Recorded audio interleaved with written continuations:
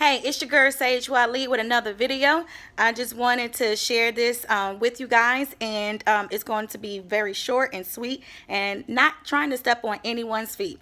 So this week I actually had the opportunity to speak with quite a few people today, not today but this week, and I really love my family and my friends, but this particular beautiful soul shared with me that they had to in their engagement, and so it was for various reasons, what so have you. I was of course saddened because I am one that's big on marriage, keeping together, or especially with black love.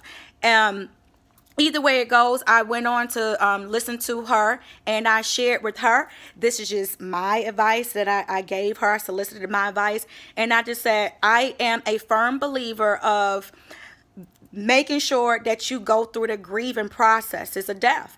Go through the grieving process.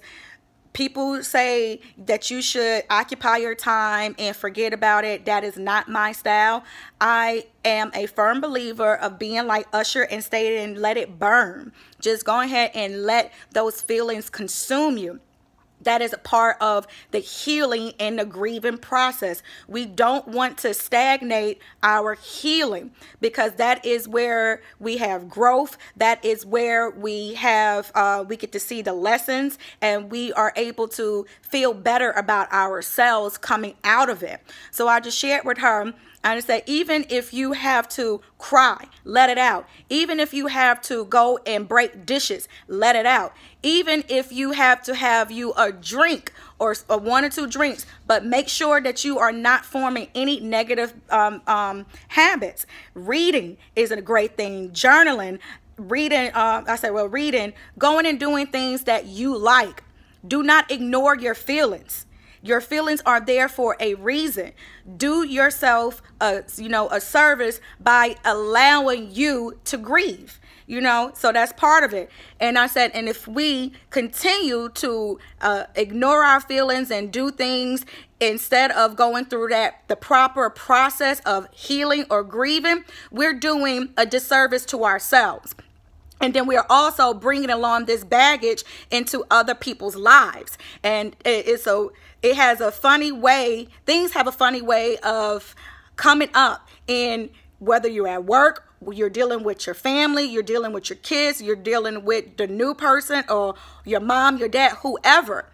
That hurt has a way of resurfacing, and it can do more damage than good. So it's just like if you ignore that light that's in your car and you continue to ignore it, eventually that problem that could have been resolved by just taking care of it, it can cause more damage in the end and be costly.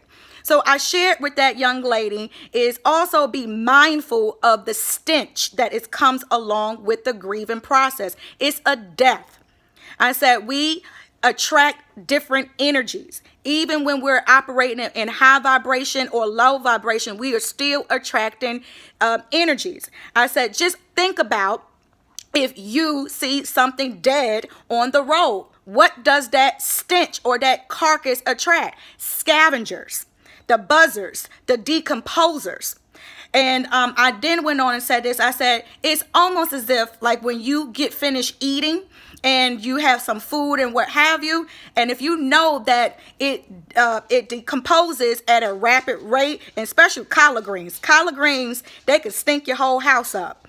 And so you don't, I was taught by my mother and my grandmother, you have to sometimes double bag those things or that old food, because that stench will stink up your house. That stench will cause people to just say, I can't go in there.